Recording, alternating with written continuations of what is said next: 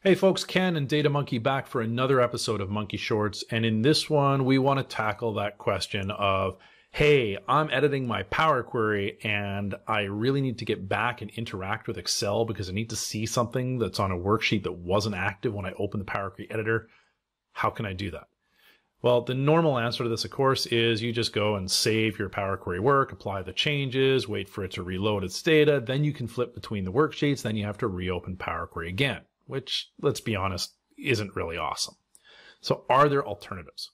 And the answer is yes, depending on what you're dealing with. Okay, so if your workbook happens to be stored in a folder that is syncing to SharePoint or OneDrive, what you can do is you can always go and open up the web version, right? So if I'm in the Excel application, I can't flip between my worksheets.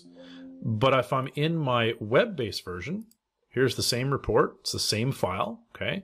You'll notice that I can flip between these things no problem. So if I'm just trying to figure out what's on a different worksheet, this is one viable option if my data is stored in SharePoint or OneDrive. Of course, what if it's not?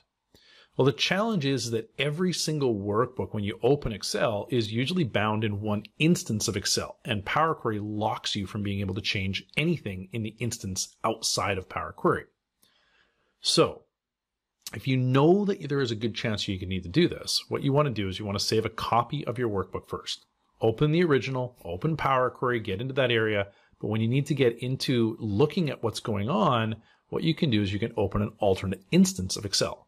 And to do that, what we do is we right-click on our Excel icon here. If you don't have the file already in your recent list, you're going to go and work with the Excel button. I happen to have my copy right here, so I can use this one. What I'm going to do is I'm going to right-click on it, and this would be the Excel application or this as well. But before I open, I'm going to hold down my Alt key. So I'm holding down Alt, clicking Open, still holding down the Alt key, and it says, do you want to start a new instance of Excel? Yes, I do. This is an instance of Excel that is not bound to the Power Query instance. So I can now go back to Power Query, but I can also come back over to the copy of the workbook and flip back and forth between the individual sheets. So if you're just trying to see something that's on a worksheet, this would work.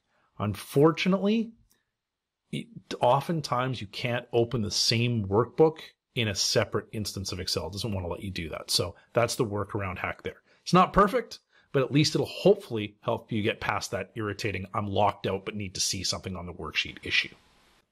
Thank you for watching this episode of Monkey Shorts. If you enjoyed it, please don't forget to click on the SkillWave logo on the bottom left in order to subscribe to our channel. Or if you'd like to see more videos in the series, click on the playlist tile on the right. And if you'd like to get more comprehensive training, you should definitely check out our website at skillwave.training.